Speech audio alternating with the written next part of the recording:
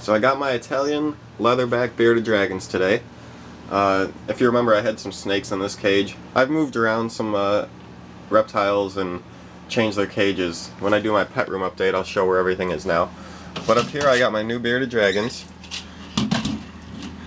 The male is awesome.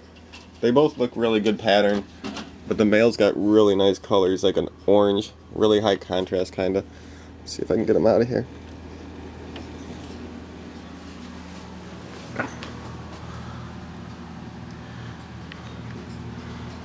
He's really good looking. Kind of hard to see on this camera. There we go. I don't know if you could tell. Looks kind of... He's got lots of orangish shade to him. Might be hard to see on the camera.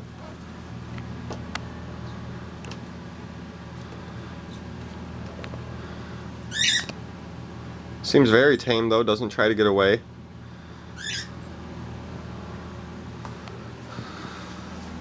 And then the female here, also pretty tame. She's a little bit more grayish. Hopefully she gets a little bit more color as she ages.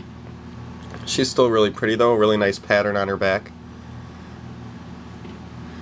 Now I plan to breed these when they get older, but of course they're really young right now. Gonna have to wait at least a year probably. I do have a question for anyone watching. I'm not gonna say how much I paid for these guys, but I'm wondering how much these guys cost, like all over. Like how much would these cost if you bought them somewhere?